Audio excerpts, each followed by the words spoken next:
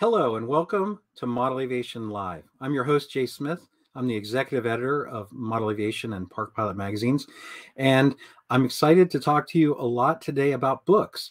I'm actually in my home office where I usually shoot this show, but I have changed the viewpoint because I'm kind of excited to share with you just really quick. I've got a bookshelf right behind me that's about 110 years old.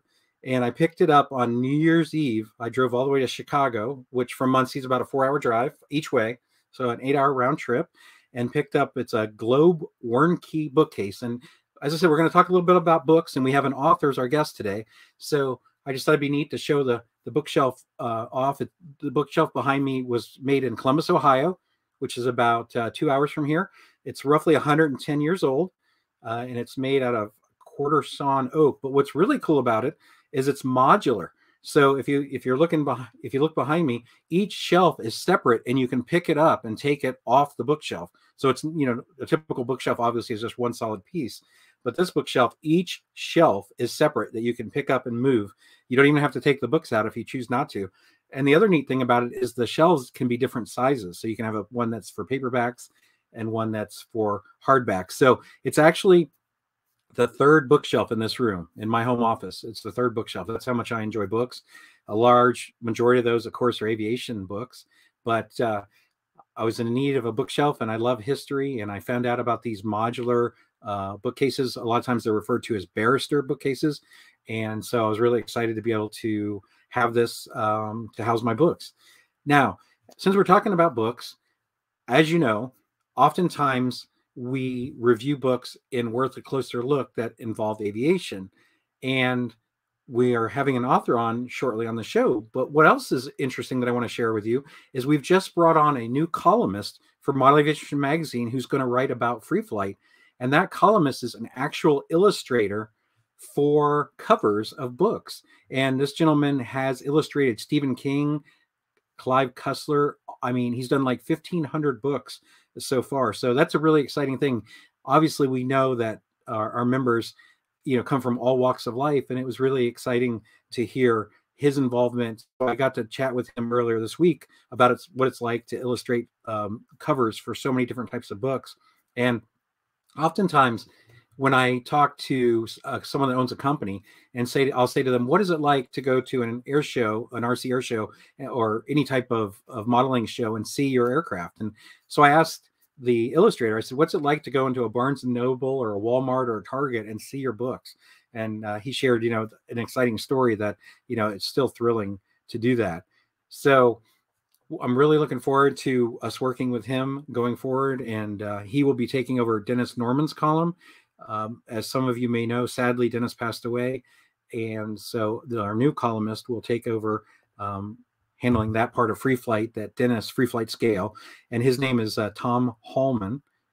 And while I'm on the topic of books, I also want to mention to you that there's an upcoming book that we will be getting for review, and I'm really excited about it. And the book is about the Battle of Britain movie.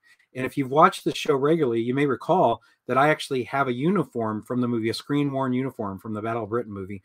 It was worn by Ian McShane, who played a pilot, Sergeant Andy Moore, and I bought it from Planet Hollywood when they were downsizing. So I'm already interested in the movie because I like aviation. And then I was able to get the uniform. But even probably more important for our audience is the fact that that was the first movie, as far as we know, where they flew RC airplanes, not just static models, but flying RC models in an aviation film. So I'm really excited to get a copy of the book from our friends at Casemate. The book is going to be out in August, and it's supposed to tell the whole story of making the Battle of Britain. So I'm hopeful that there'll be some good information in there about making the movie as far as the models are concerned. And while I'm touching on the models, there were actually 3 builders who built the RC models for the movie. And sadly, 2 of them are passed away. But Dave Platt was one of the 3 that made the models for the movie. And I talked to Dave about that about a year ago or so, and he shared some really interesting stories about building the models for that movie. So you will see this book review in Worth a Closer Look after that book comes out. But while we're focused on books and we're focused on Worth a Closer Look, let's talk about, there's a book review that I did for the March of 2022 issue. So obviously you haven't seen this yet. It's a sneak peek, but I did a book review on a book called Restoration Force. And it's a very interesting book. The book is about people, not museums, but people who buy mainly cockpits from airplanes, but sometimes it can be more than that. But private collectors who buy these aircraft and restore them. And the whole book talks to them about what that's like, what's involved. You know, it showcases their projects. So there's actually a gentleman that owns a cockpit of a Hawker Hurricane that was in the Battle of Britain. There's jets. There's all kinds of interesting information in this book. So I'm a collector myself. I collect autographs, books, movie props. There's a lot of things that I collect. I don't have the space for a cockpit of an airplane, but I could certainly appreciate that. In fact, really quick, I shared a story at the beginning of the review that reading this book brought me back to my childhood. And when I was in elementary school, I had a teacher who lived in a log cabin, and her husband owned a pool company, and they had an amazing pool in this log cabin. And so she invited all her students to a pool party at the end of the school year. And when I went to her house, there was a Cessna, just the fuselage, no wing, but the Cessna underneath the carport. And I spent part of the party just sitting in the Cessna in the cockpit, pretending I was flying it. You know, again, I think I was about fifth grade at the time. And so anyway, I related that in this review, that brought back that memory when we talk about all these people who restore these aircraft, or at least the fuselages, and you know, maybe it's in their garage or in their house or in their yard, or, you know, who knows, garden. And what's neat is the book shares stories of people all around the world. I believe the author actually lives in England, but it talks about projects all over the world. So look for that in the March issue in Worth a Closer Look. And then I want to talk to you a little bit about the book review I did in the December issue of Worth a Closer Look. And it was all about British aircraft of World War I. And this article was actually, or this book, excuse me, was actually written by our guest that we're going to have on the show today. He's actually written for Model Aviation magazine. He wrote an article on detailing your ARF. He did a review on the Maxford Newport 17. And he also wrote an article on aircraft repair. And he also writes books on World War I aviation, this one being British fighter aircraft in World War I. His name is Mark Wilkins, and I'd like to invite him to the show. Hey, Mark. Hi, everybody. Hi there. How are you doing? Good. Thank you. Pretty good. Happy to be here. Well, welcome to the show. Really excited to have you on and talk about both your modeling career and then your writing. So, but it probably makes sense maybe to start with your modeling career. So obviously you and I have talked several times over the years. I think the first time you wrote for us was all the way back in 2014, but could, for the viewers, could you kind of take us through how you got involved in model aviation? Sure, absolutely. Started like many people, started at a very young age, fascinated by airplanes, fascinated by flight. Lived outside, grew up outside of Washington, D.C. So my dad would take me into the National Air and Space Museum all the time. And I love staring at the Spirit of St. Louis. I would spend, seemed like hours, just staring at that airplane, imagining it flying across the Atlantic, and Charles Lindbergh's very solitary and historic flight. Anyway, of course, building scale models came out of that. And then I remember as a child trying, I was too young, trying to build those Gullos tissue paper and balsa wood airplanes, and they looked great. I painted them, you know, very scale, but they flew terribly. I I guess I wasn't up on my my flight principles or whatnot, because they always seemed tail heavy. They always seemed underpowered, too heavy. And anyway, that's how that started. And from that, of course, U-Control grew out of that, and of course, the holy grail of all of it, which is RC. Back then, there was very limited options. I remember I was telling Jay earlier that there was a Cox PT-17 with a 049 engine that was RC, and I remember taking it to a ball field really early in the morning so that nobody would be there, firing up the engine. I didn't even know what I was doing. I remember taking it off, and it just kept on going. I don't know where it ended up, but it never came back to me. I just thought that I just thought that somehow I would get it in the air and I would fly it and everything would be fine. But that's when I realized it's a lot tougher in reality than I imagined it to be. And then jumping forward, I was actually in DC working for the Smithsonian at this point, and I got I don't know where I got it. It was a kit of a Cub, Piper Cub, with a big old nickel cadmium battery. It was electric. It was one of the early electrics. I had a big battery pack in it, and there again, it was. I took it to finished it, took it to a ball field, and it took off. I brought it around. I turned it around, the reversal. I got that part right, and then I guess I had a brain freeze. It flew over the tree line and ended up in the road.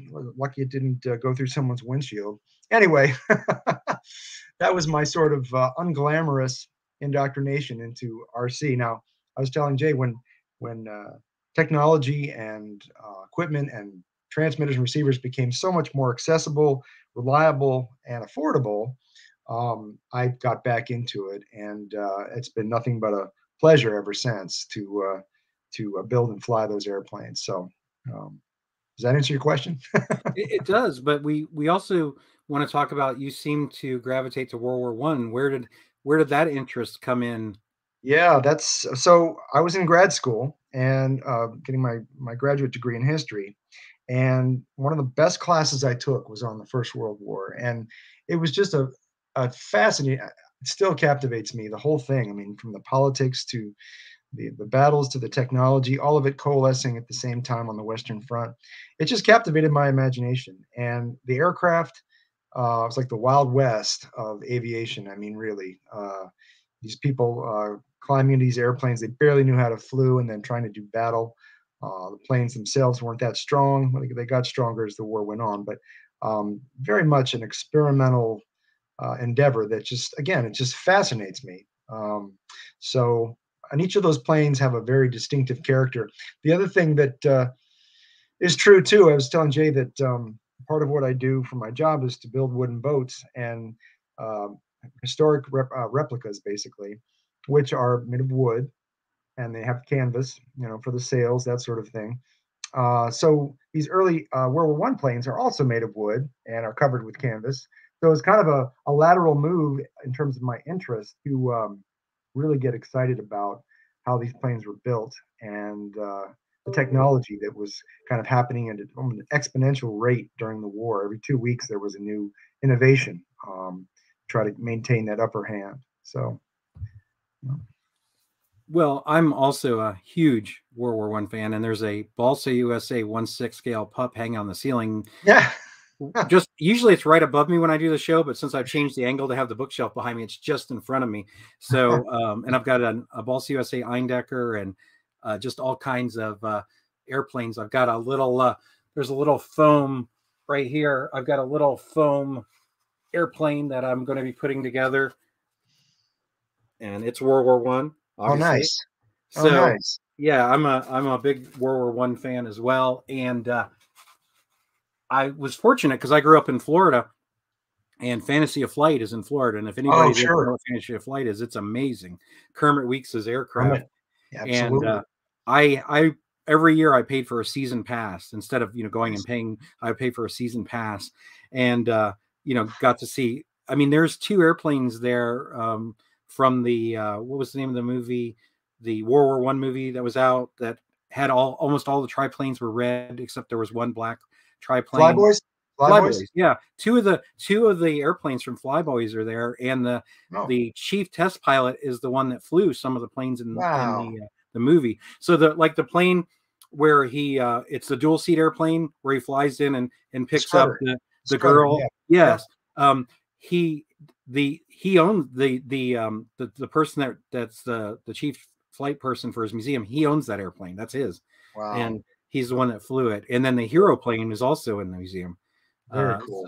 So yeah, in fact, it's right here. So I have to, since I'm talking about Fantasy of Flight, it's not World War One, but they actually had the Flying Tigers reunion at Fantasy of Flight, and I got to, I got a glare there, but I got to meet the Flying Tigers. There's 18 signatures on this print. Wow. And the airplane that's being pictured, the Flying Tiger, his name is Ken Jernstadt, and he was there, so he signed it. This is a Stan Stokes print. And then I got all the rest of them to sign it, including Tex Hill, who is the Oh, high wow. scoring ace of the Flying Tigers. So Wow. just amazing the stuff that that Kermit Kermit Weeks has. And he's also a very big supporter of RC. He's let RC events take place at his property, and That then right. he actually let a club use part of his land to have an Oh, RC field. So he's very very supportive of cool. RC. But going back to World War One, I just am amazed, that how in such a short time span from the first ever flight of the Wright brothers to the fact that we were taking aircraft and putting guns on them. Well, even before that, people were shooting from them. Before they mounted guns, they were Yeah. shooting from them, and just being involved in aerial combat in that way. And then, of course, when they put guns on the airplanes, they had to figure out how not to shoot their propellers off, which Yeah. happened. Yeah. Exactly So right. so obviously, your love of RC and aviation and World War One, somehow that culminated to you becoming an author about World War One. So take us through how did that happen, and did the modeling, aero modeling, and did that influence it at all, or how did that come about?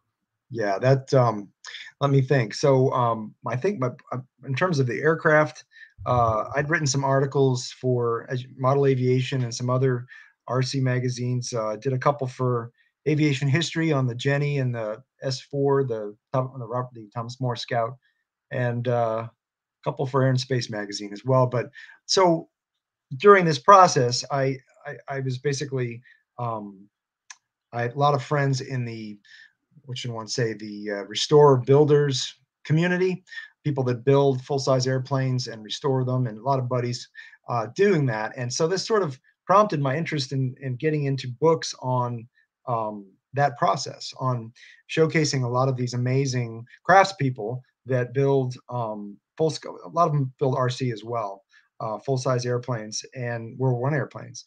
So the first book I did was the SPAD 13 book for Schiffer, which forget when that came out. It was a while ago, but this bad boy here, and that's old Rhinebeck's Spad 7 on the cover. They're very generous in letting me use that image, and then the plane that I showcased in here, one of them. Here it is. Let me just. This is a Spad 13 that they're building at. I don't know if you can see that. Yeah, we can see it. Golden Age Air Museum in Pennsylvania. It's about 2.5 hours from me. My good friend Mike O'Neill uh, is involved in that effort along with Paul Doherty. They're building this. Paul built a beautiful DR1 as well. So they're far along. And part of the objective of these books is to showcase um, these people's, very talented and painstaking process of restoring and building these airplanes. These are new builds, actually. Anyway, so that kind of launched me into the full scale aircraft books, and one grew out of another. I mean, I found that I was meeting a lot of people that are in that network, and all of them were building on different projects. Um, and of course, with the Casemate series, the design, construction, innovation books, like the one that Jay reviewed on the British aircraft, I had to come up with a different angle because there'd been a lot of really great books written about these airplanes, largely focusing on sort of their operational histories, the aces, that sort of thing. But nobody kind of really touched in much detail on the construction, which, being a model builder and a boat builder and all of that, I love wood. I built furniture. I built pretty much anything you can make out of wood. I built it. But so my love of building things sort of funneled me in that direction for those books. And I got to meet a lot of really cool people. The German aircraft book, there's a guy, Achim Engels, over in Germany, who builds nothing but Fokker replica aircraft. He's featured in that book, in the German book. Coleman Mayhofer builds Albatross replicas over in Austria. I got to dialogue with him. He sent me a bunch of interesting pictures of his aircraft that they're all flying replicas. So that's really the cool part about those books, and sort of also deconstructing how these airplanes, everyone knows they're great airplanes, but why? I mean, what are the construction innovations and details that made them such great airplanes? I mean, of course, the Fokker wing, right, with the cantilevered spars and no rigging. Huge breakthrough, and that whole process that's covered in this book, from prototyping to early days of sort of metrics, stress testing wings, stress testing fuselages, and that was all done in a very primitive fashion by today's standards. I mean, sandbags, right, draped over a wing to see if they would break. Now we have elaborate calculations and computers to do that for us. But back then it was very much kind of like, let's figure this out, because guess what? This plane just fell apart in the sky. So anyway, that's kind of how that got started. And one book grew out of another. And now I'm pretty busy, pretty busy with these books. Well, obviously, there's a lot more we're going to talk about your books, but I think you talking about your model building, I think we have a photo we can share of you or your shop of some of the airplanes that you have built, because you've built several. So take us through the airplanes here in this photo. Okay, so I think that's in the foreground on the right. That's a Albatross D3. I'm trying to remember whose kit that was. That was a kit. I think it may have been Peter Rake, or it may have been Aerodrome RC. I think it's a 1/8 scale, and just a fun airplane to build and fly. The Albatross, if you keep them light enough, they fly really, really well and gracefully. They have very few poor characteristics, except you really have to use the rudder in the turn, like most World War I airplanes, but especially with the Albatross, because the empennage, the horizontal stabilizer, isn't as wide as most aircraft. It's very short, so it kind of likes to drag its butt through a turn. So you really have to stay on the rudder with that particular airplane. The one on the left, as I'm sure you recognize, the Fokker DR1. That's a VK kit. Very challenging and very scale airplane. The airfoil is very accurate when compared to the original Fokker drawings, and it's a joy to fly. It's not a joy to land. It's not a joy to land, especially on sort of tallish grass. It will go right over on its nose. Anyway, but it's in the air, it's very nimble. It rolls like crazy. I mean, it has no bad characteristics. They're great fun. Anybody who's flown a triplane model knows what a joy they are to fly in the air. So yeah, those two were, I think the VK DR1 is 1/6, and as I mentioned, I think this one is 1/8 in the foreground. And I hand painted that little dragon on the fuselage, and a lot of super detailing of the engine and the cockpit and that sort of thing. And I think all the control surfaces are pull wire, so that was fun. Also, as a scale, can't really see it, but the servo for the aileron is in the lower wing with 2 wires going up on this bell crank that actuates the ailerons, just like the real aircraft. So it's fun to kind of play with that. The problem with that, the downside of that, is after a while the cable on the aileron stretches, so the aileron response is a little sluggish. So I might have to bite the bullet and go back and just put a regular old servo in the top wing with a a rod to get the sort of punchy response that I prefer. So yeah. Well, I love the dragon on the side. I mean, obviously there was some great illustrations and artwork on the airplanes, and I really like the dragon. And it's interesting, when you sent me the photo, I didn't know it was possibly Aerodrome RC, because I had one of their Fokker DR1s. I think the gentleman's name was it Kurt Bingston? Am I right? Yes, Kurt Bingston? that's right. Yeah. So, I mean, that's going back many years, because I've been here for 14 years. I've worked for AMA for 14 years, and that was way before that in Florida that I had the DR1. So, probably close to 20 years ago. Yeah. Oh, they're still great kits. I mean, they still sell them, I think, through Manzano Laserworks. Okay. You can still get those kits. And it's just, I mean, every kit producer is different in kind of their idiosyncrasies and what they choose to focus on. And those aerodrome kits are really nice. I have a Newport 27. I think it's 8th scale. I love that airplane. I fly it all the time. It's so maneuverable, and it's very scale. So it has some of the bad characteristics too, but it's not excessively strong. So you can't do crazy stuff or you rip the wings off. But anyway, those are a lot of fun to build, and pretty affordable price point by today's standard too. So yeah. I think we've got a photo of one of your other models. I believe it's a flight photo of a SPAD. Yes, that's a so that was a lot of fun. That's Brooks Spad 13. That was a Peter Rake kit that I extensively modified.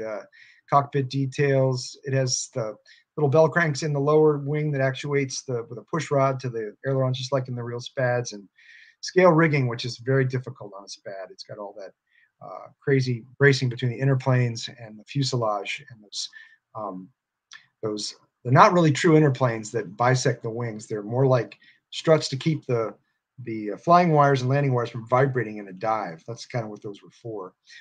Anyway, but this was a great build, a lot of fun. It has a sound card in it from a Hispano Suizo engine, which so when you fly it around, it approximates the sound of a Spad flying, which is great fun. And it's a 1/6 electric, so electrics are nice because they're clean. You don't have, I mean, especially with a lot of scale work, you don't have to clean glow fuel or whatever, off those surfaces, rigging in small parts, that kind of thing, which is problematic at best. So electrics make a really good power system for super scale jobs. That big Newport that I was telling Jay about earlier, that's about 36 pounds. It's a third scale Newport 11. That's got an electric engine in it. It's the biggest electric engine I could find, and I think 12 cells and flight time about 5 minutes. But I think I might change that over to a multi-cylinder gas or glow because you just can't get the flight time. Big airplanes, by the time you make maybe 2 circuits of the flying field, time to land. So because they go so slow, they're so draggy. But anyway. So how many model aircraft from World War I do you have?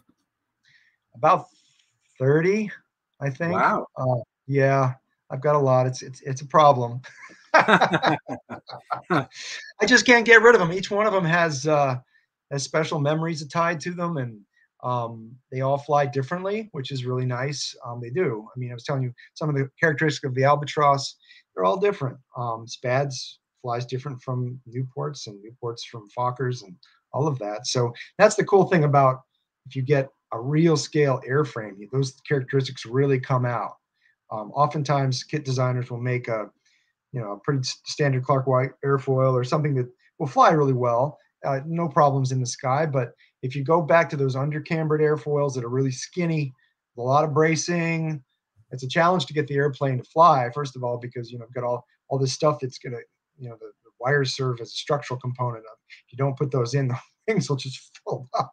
So that's kind of fun as a challenge, a building challenge, and then to see how they actually fly is a whole nother ball game. So yeah. So yeah, I have a lot. Well, that's okay because our friend from Balsa USA, Joe Vermillion, says he sees no problem with the number of aircraft that you have. Well, good. I thank you, Joe, because I do have several Balsa USA planes, 2 of which I haven't built yet, a quarter scale Newport 28 and a quarter scale DR1. So they're on the list, and I just finding the time is always the tough part with the full-time job and children and all the rest. But anyway, we'll get to it. Well, I have to ask, as someone that's involved in RC and specifically World War I, and then you write World War I books, do you have a favorite World War I aircraft? Oh gosh. I love Spads. I do. I don't know why. I love Newports.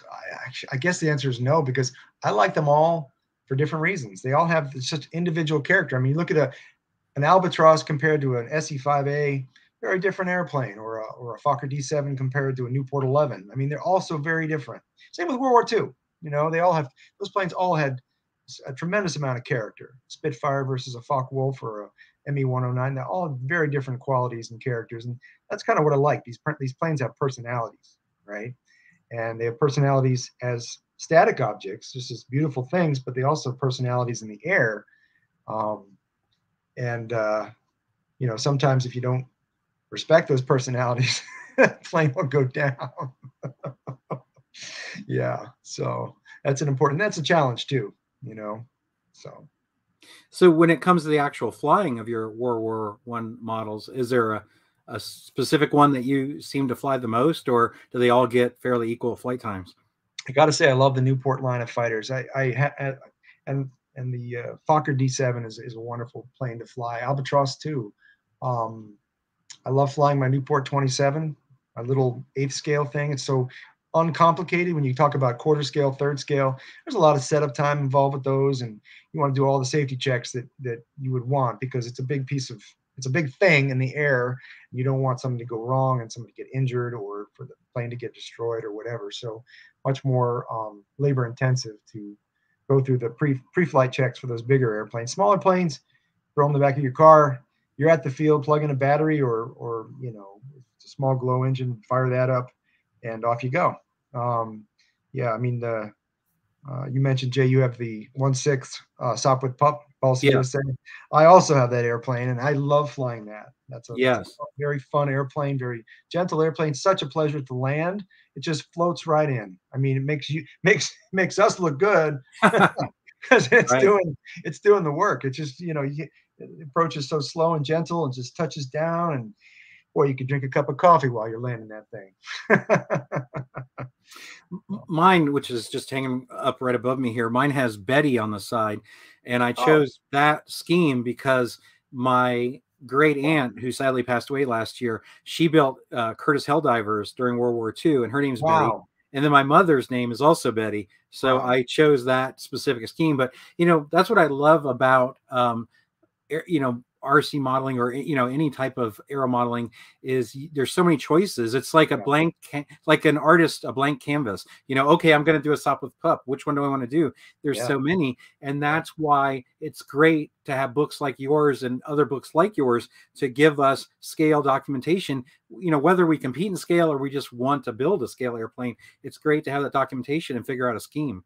It absolutely is. Yeah, that's another aspect of these books I didn't really even talk about yet. But um, Ronnie Barr does the illustrations of the different profiles in there. So he's a very gifted artist, and I'm trying to find one for you in this book. And he always picks very interesting color schemes for his profiles. And I'm just trying to pull one up here. Come on, Ronnie, where are you, buddy?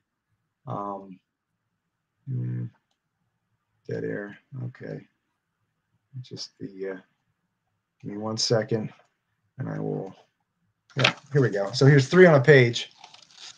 Um, so he picks interesting airplanes, interesting uh, subjects to depict, and the books. These particular books are just about 12 color profiles in them, which give you some suggestions for different paint schemes. And like I said, we try to pick ones that are not your mainstream.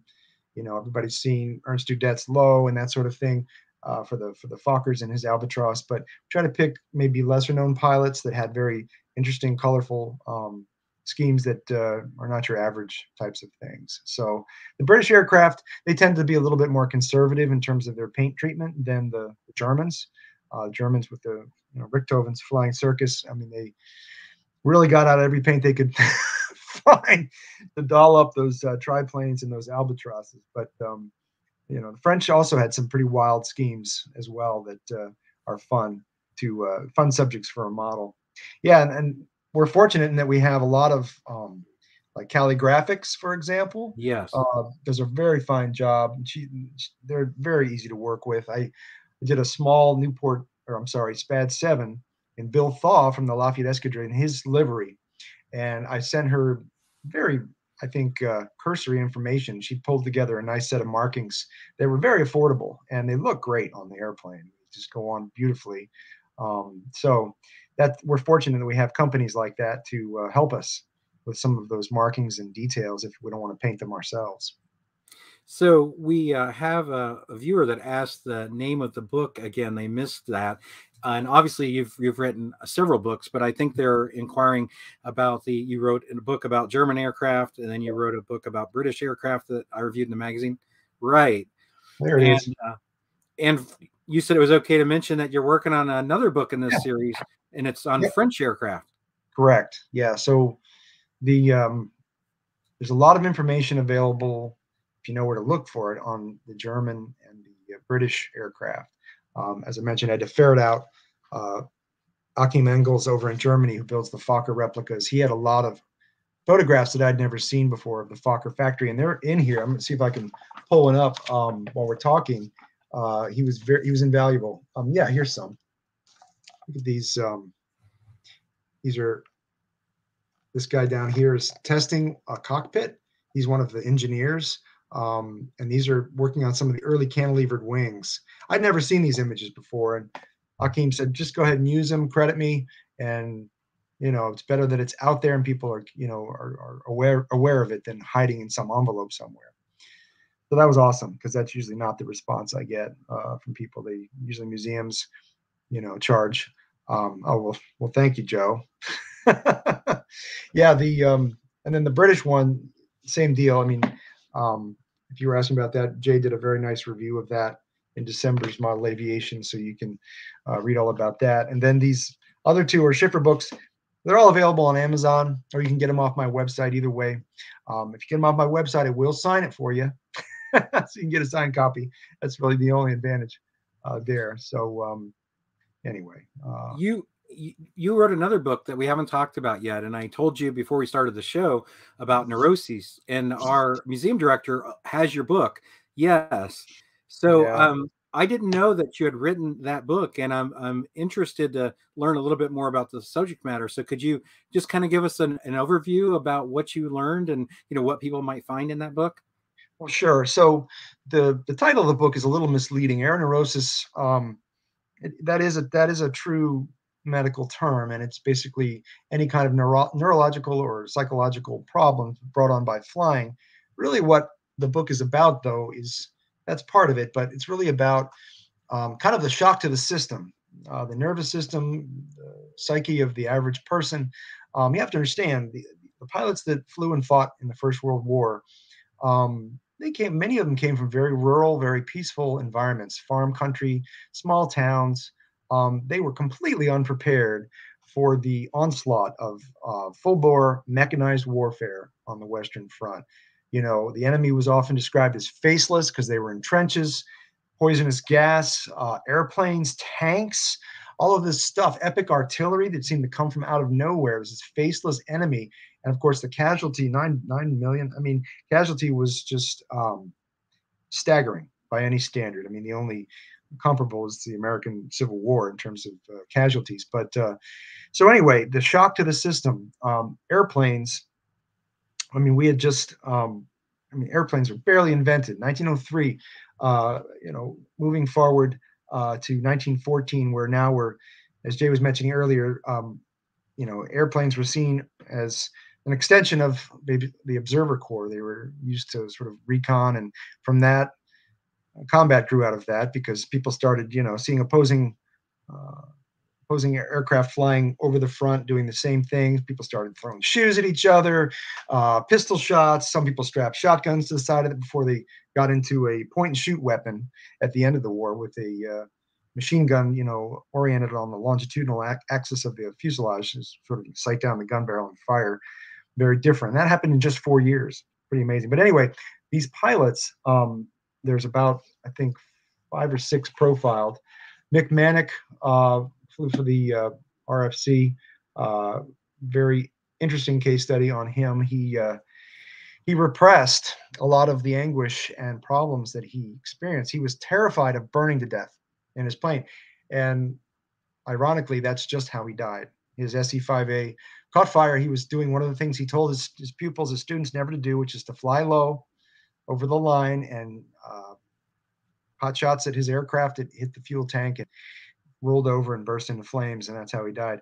He was obsessed with that and talks about it a lot. But because he, nowadays we have flight surgeons to help pilots cope with this. Talking through their problems actually helps them heal faster. Well, they didn't do this. This was seen as counterproductive in the RFC. If you had a problem with flying, you kept to yourself, because you were going to basically undermine morale if you talked about it with your fellow pilots or your commanding officer. So this actually made the problem more acute and debilitating. So there's that.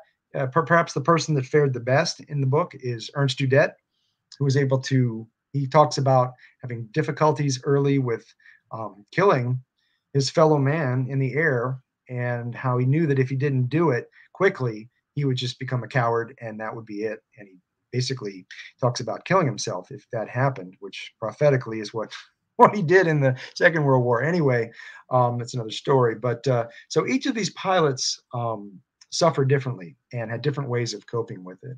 So it's just fascinating. And most of the comments I hear about this book is many people didn't realize this happened so early. They more associate it with, say, the Second World War or certainly Vietnam for sure. So they didn't realize that this was happening so early in the warfare experience, shall we call it. So yeah, so the book talks a little bit about each of these pilots, these different case studies, and then the context, how all, like as I mentioned, this coalescing of all of these technologies at the front that sort of assaulted. I mean, to the ground troops, they called it shell shock.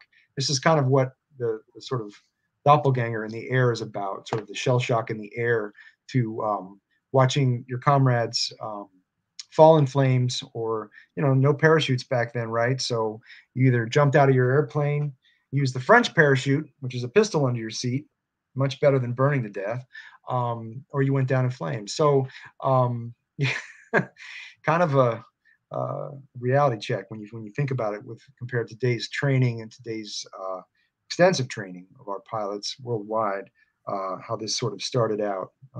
So anyway. That was mentioned in the movie Flyboys that we just talked about, about the Lafayette Escadrille. I think one of the characters wanted to know why they were issued pistols, and that was why. That's it. Yeah. Yeah. I mean, those are your two choices: jumping to death or burning to death. Well, or a painless way, quick and painless. So yeah, that definitely an option if you wanted to do that. So yeah, again, very different. Actually, Ernst Udet. So Germans were issued parachutes late in the war, and I cover this in the book. He talks about being in his D7 flying, and the elevator controls, the linkages to the elevators were shot out. So his D7 dropped straight down, right? And he's going down. He's like, all right, well, I guess I'm about to kiss my butt goodbye, because without elevator control, there's no way I'm coming out of this dive. And then he remembered, wait, I'm wearing a parachute. So what does he do? He stands up in the cockpit, unbuckles his harness, stands up in the cockpit, pulls the ripcord, gets sucked out of his cockpit, and the canopy of the parachute gets caught on the tail of his D7. So he's trailing behind it. He claims in the book he took the shrouds and climbed up to the canopy in this dive, unhooked it, and that saved him. Parachute open, he was safe. And I don't know if it's true or not, but it's a heck of a story. Well, I actually have a model of his D7 in the bookshelf right behind me, and I've got his book. I mean, I have several. Under the Black Cross. Yeah. I've got several. I think, correct me if I'm wrong, but you mentioned about how he felt about, being in aerial dogfights and killing his fellow man. I believe there was a story where he was in a dogfight and his opponent's guns jammed, and Udet had the chance to shoot him down, and instead saluted him and flew away because he didn't feel right about shooting him down since he couldn't fight back. Are you familiar with that? Yeah, that was Georges Guillemet, the French ace, was flying. I think it was a SPAD 7, and yeah, that was flying an Albatross, and his guns jammed, and Guillemet basically saluted him and peeled off because he realized there wasn't a fair fight. And Udet says in his book that he's convinced that wasn't just a fluke. That there are some that say, well, Guillemet's guns jammed too. That's why he broke off the engagement. But no, Udet was convinced it was aerial chivalry, basically, in short, that there was honor in the sky. That was the nice thing about fighting in the sky as opposed to trench warfare. You actually knew your opponent's planes.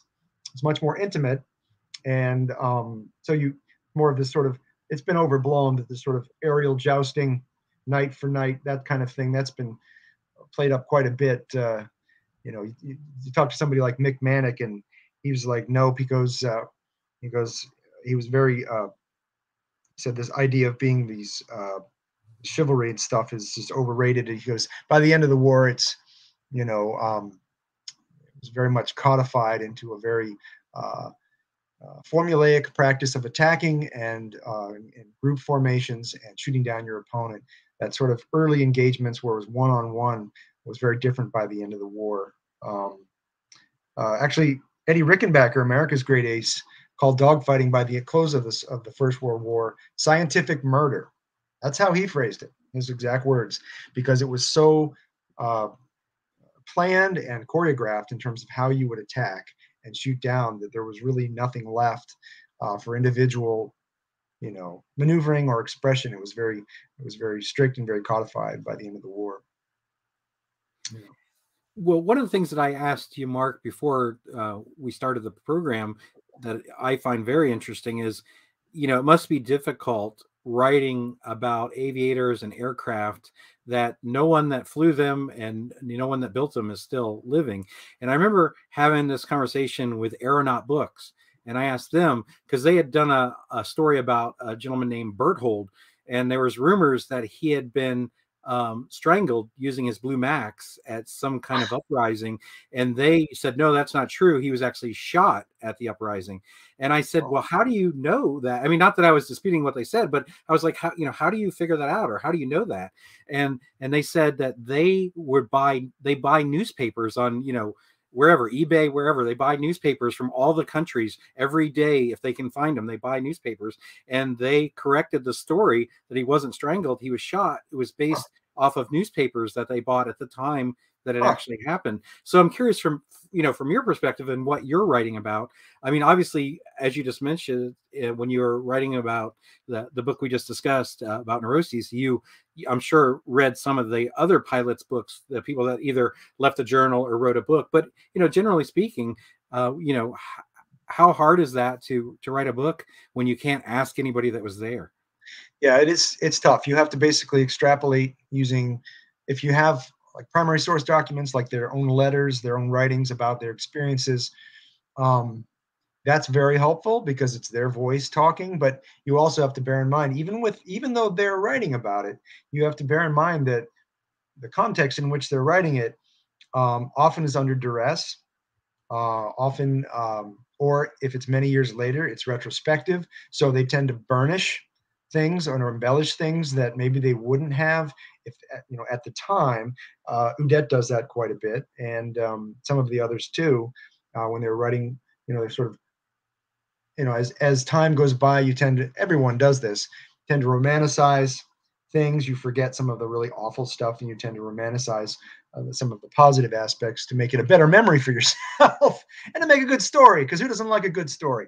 But anyway, yeah, it's tough. I mean, with that air neurosis book, actually consulted with flight surgeons at Wright-Patterson Air Force Base about modern problems that pilots have, and it was very, very enlightening to talk about. Well, he said, well, PTSD is alive and well. That'll never go away as long as people kill each other. That's always going to be a problem. And so they were very forthcoming and enlightening about kind of modern, even with the best training, even with the best equipment and safety features and all of that, you still run into problems with the human psyche. So I said, well, these pilots that I profiled, he said, well, by today's Air Force standards, these guys would have all washed out. As a matter of fact, well, not all of them, but a lot of them. As a matter of fact, Mick Manick had a bum eye. And what he did before taking his medical exam to be a pilot, he went into the medical building the night before. He broke in, he memorized the chart for his eye exam. Went back the next day, recited it from rote, got his ticket, and that was that. But that's kind of that kind of stuff. I don't know if I doubt it still goes on. I doubt it's possible, but those types of things happened back then. So it was easier to get in a cockpit. You mentioned the Lafayette Escadrille. Yeah, those guys often bluff their way, like saying, sure, I can fly that plane. Actually, I forget who it was. I'll remember in a minute, probably right after I sign off. One of the guys said, yeah, I can fly that, not a problem. Got in the plane, crashed into the side of a barn. He didn't know how to fly. He just was like, well, I can do it. Yeah, he said that sort of, hubris, that sort of arrogance that I can do it.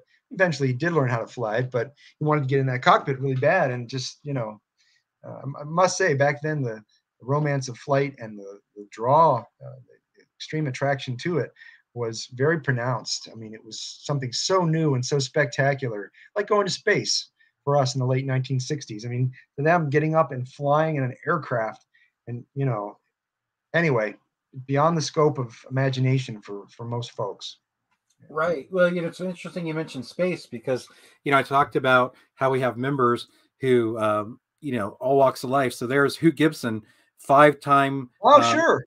5 space shuttle missions, 4 times as the commander. He's the gentleman that shook hands with the Russian cosmonaut in space, and the president said that was the end of the Cold War.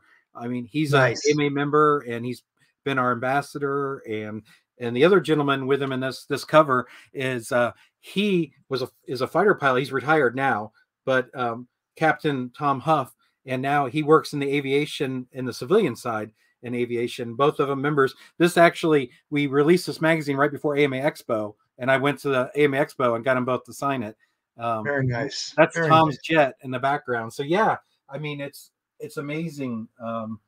And aviation, obviously we all appreciate it. Anybody that's in this hobby has an appreciation, and a lot of us have an appreciation for the history, and that's why books like yours are so great, to learn things, to get those aircraft profiles to help with designing our aircraft. I mean, for me, if I get an airplane, I want to know as much as I can find about the airplane. If I decide to model an airplane after a certain, I want to know about the pilot. Or even if it's like an ARF, if I buy a plane from Yep. Horizon Hobby, I want to know, well, and that's how I found out about Berthold, because I had a World War I German aircraft, and it was modeled after his aircraft. And so I was like, well, I want to learn about, about him. So, I mentioned this earlier when I was talking to the gentleman who's going to be our one of our free flight columnists, and I asked him, so what's it like going into a Barnes and Noble or a Target or wherever and seeing your books? And I wonder that for you too, Mark. I mean, what's it like to see books that you wrote? I mean, just like people like any company, Boss USA, when they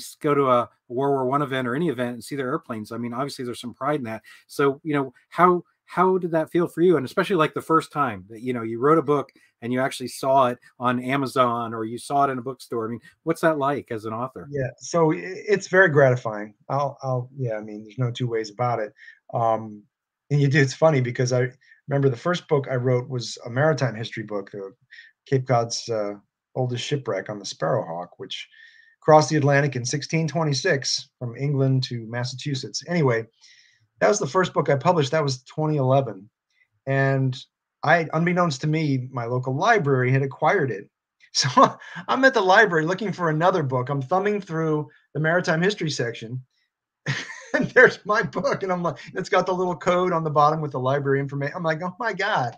I was like, look at that. So that's a real treat. That's special. That never gets old. The aviation books, a couple of Aeroneurosis, and I think the German book is at my local library here in Maryland. And I go in with the kids to get, kid books, T-Spot Run, whatever. And I point that out to them, and it's really fun to see the expression on their face when you point that out. So, yeah, it's a treat. It is a treat. It's very gratifying.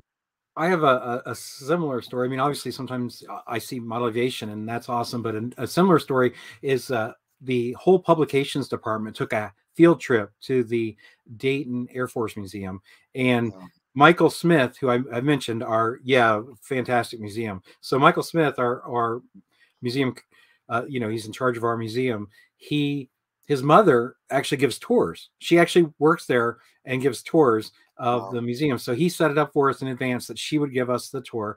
So the whole publications department goes to the Dayton Air Force Museum. Of course, I've been there a handful of times because it's just amazing. But it was really cool to go, kind of as a work trip to see all these aircraft. And so Michael, our museum director's mother, gives us the tour. And so we're in the gift shop, right? And I've got to look at books. So as I mentioned, my great aunt built Curtiss Helldivers in World War II in Columbus, Ohio. And the daughter of one of the people so they rented a house. There was a few of them that rented a house. And one of the ones that lived with my aunt, her daughter wrote a book about them, about the Curtiss cadets.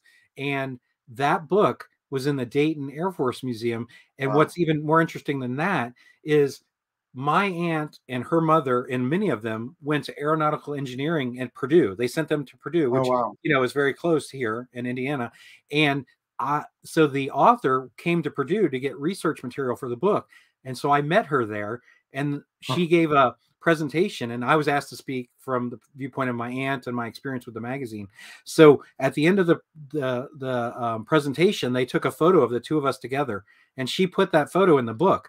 So here I am at the Dayton Air Force Museum with all my coworkers, and I'm like, wow, there's that book. So I pull it out and I open to the page that has, I knew my picture was in it, and I just showed it to my coworkers. I said, check this out, look at this book. And I opened the page and there's a picture of me with the author. And, Nice. that's, that feeling, I'm sure, is similar to your feeling, when you see it's just pride and, it's just excitement and happy that people are enjoying, what you do. Just like with us putting the magazine together, we're happy that our members and readers like it and appreciate it. And there's pride in that. So, and just like, Balsa USA or any of the kit manufacturers, when they go to events and see their aircraft, Oh yeah. It's a labor of love, right? It totally is. Totally is. And you mentioned an interesting point earlier about do the models influence or inform the books on the full-size aircraft? And yes, they do, because you're able, once you've built a model of a scale model of an airplane, World War I or otherwise, you're intimately familiar with how that plane is put together, every stick of it. And often especially with World War I, the construction of the model mirrors that of the full-size airplane in terms of placement of longerons, struts, all of that stuff, firewall, all of the spacing of the ribs and the spars, all of that stuff is very, very, very similar to the real aircraft. So when you're writing about it, it really helps to have that in your head, how that thing's put together. And it really does help a lot, I think.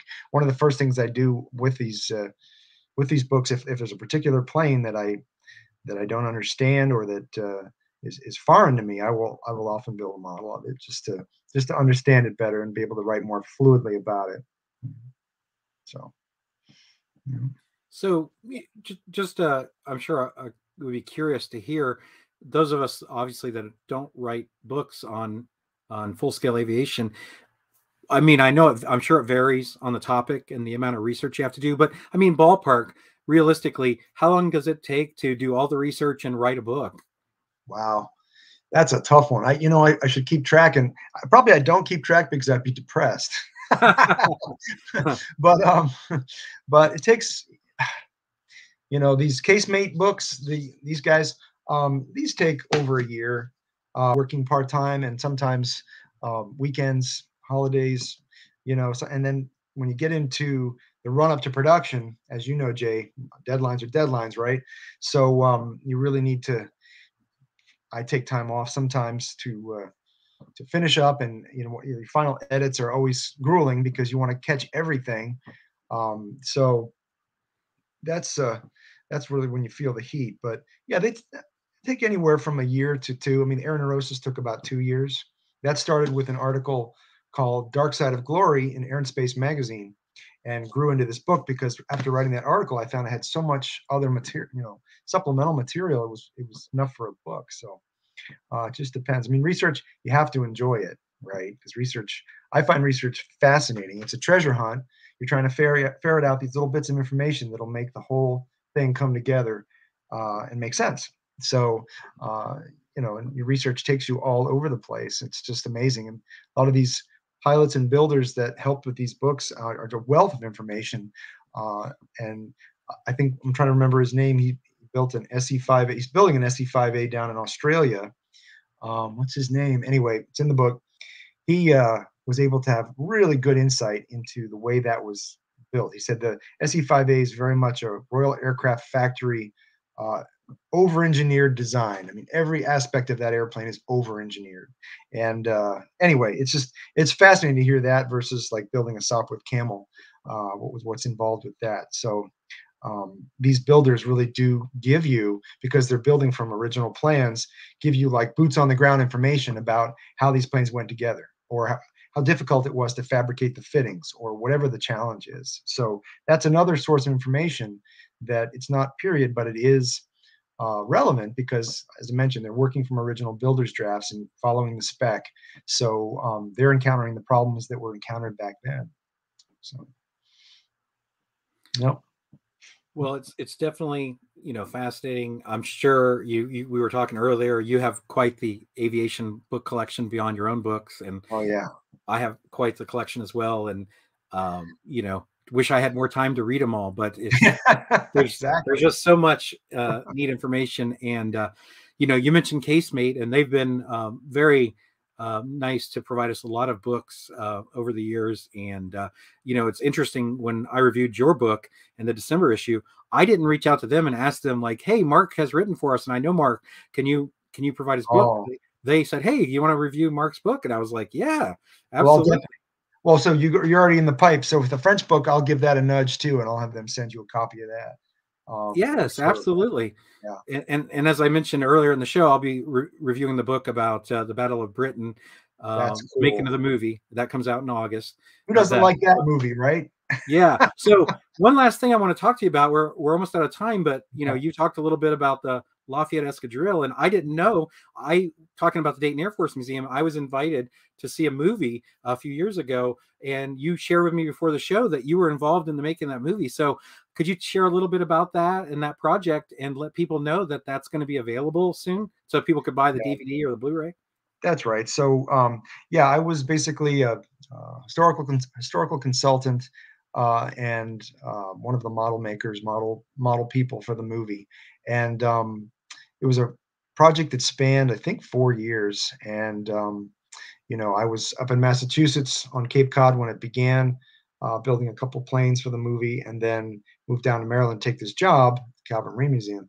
And so I had to bring all of the planes that were still in progress down here and set up a shop and finish them and blah blah blah. So that was uh, a logistical nightmare. But anyway, yeah, the film involves full size aircraft, shots of full size aircraft, and I was involved with coordinating some of those pilots and aircraft for those shoots, and then model aircraft. And I think they went all over the place to mainly the two producers, the two directors of the movie. Paul Glenshaw was a dear friend of mine, and Derek Greer. They were kind of the writers for the movie, and I was involved more in sort of the technical. Um, if they needed historical stuff, like we went and interviewed one of my professors at grad school, who's the guy who taught the World War I course that I love so much, and we did stuff like that. So it was a very interesting project, and you see the finished project and all just sort of flows together seamlessly. But there's just so much work of raw footage, B-roll, all this stuff that you have to cull through, and I didn't do any of that. I you know, that was Derek and Paul and the editor. But yeah, it was an interesting project. We were out at Dayton actually for their Dawn Patrol rendezvous. God, that was way before COVID. That was like 4 years ago, and we filmed some of those airplanes flying as part of the movie as well. So yeah, I'm trying to make all the pieces, the full size aircraft, the model aircraft, flow together in a segment. It's an art. It is. So yeah. Yeah, I love that show, the Dawn Patrol show at the Dayton Air Force Museum. They usually have it every 2 years, Oh yeah. and it's phenomenal. You get the full scale and the models, and and I even one year I went, and one of our members, his name is Billy, he had his Balsa USA. It was done up like Ernst Udet, and he let me fly it at the Dayton Air Force Nice. Museum. So Nice. that was thrilling to fly his giant scale. Udet D7, and Wow. yeah, so I would highly recommend anyone who can make it to that show to go to that show, because you get to see the museum. There's lots of vendors there who sell books and artwork. That's where I got my book about Udet, Ernst Udet's, Oh, very good. you know, his actual book that he wrote. I got it there. I also Russell Smith is one of my favorite aviation Oh, artists, sure. and he I goes know him. there. And so right off camera over here, he actually did a pencil drawing, a sketch of the Red Baron, and I have that Yeah. that Nice. Russell Smith did. And then he did a print where the Red Baron is shooting down an SE-5, and he does it from the perspective of behind the Red Baron's DR-1. So it's a different perspective, almost like you're kind of in the moment of the artwork. And it's called Bringing the Guns to Bear. So I have Nice. that print, and then I have his hand-drawn sketch of the Red Baron. But yes, it's a phenomenal show. It And is. I mentioned, unfortunately, Dennis Norman passed away, who did our free flight scale column. He actually would have a booth there, and he was very, very involved in aviation history. So I always look forward to seeing Dennis and talking to Dennis at that show. But yes, highly recommend everyone who's able to go to that show. And I've kind of lost track because it's every other year, but I think they didn't have it once because of COVID. So I've lost track of when the next one is. But I think it's coming up this fall. Is it? Okay. I think so. Late September, early October, right in there. And yeah, the RC component is fabulous there. I think when I was there was a half scale Newport. It was either an 11 or a 17, and then a half scale Camel. And they were just like, wow. I mean, that size really has some weight to it and gravitas. I mean, you look at these things, you're like, wow, that's a big airplane. That's a big model airplane. And to see them fly, I mean, you can't tell them from the real plane. I mean, when they're up there, they're flying so slowly and scale. It's just amazing. Anyway. Absolutely. That's why they work great on film, because you can't really tell, right? Absolutely. So we shared it at the bottom of the screen, and we also put it in the comments. But just to share one last time, if anybody wants to visit your website, it's on screen now, www.mcwilkins.com. And you said you also have a Facebook page. I do. Which is on the screen as well. And what will people find at your Facebook page? Just builds of all my planes, mostly World War I, almost all World War I. I think that SPAD that you put up is in there. The big third scale Newport's in there. Like a lot of the little Albatross D3s in there. They're all in there. Yeah, that's pretty much a model page exclusively. So anyway, it's fun to share. I love sharing what I do with other people, and Facebook is a great way to do that. And there's a huge Facebook community of builders out there that love to exchange ideas and solve problems. Like, what engine do you use for that, or did you find that this was better than that, and this sort of thing. It's great resource for, rather than slogging it out and finding out the hard way that it doesn't work. Yeah, absolutely. Well, I really appreciate you spending time with us today to talk a bit about your modeling background and the books. And I appreciate you writing all these books that I can fill up my new bookshelf with, because my pleasure. You can't have enough aviation books as far as I'm concerned. So true. Want to remind everyone about our next show.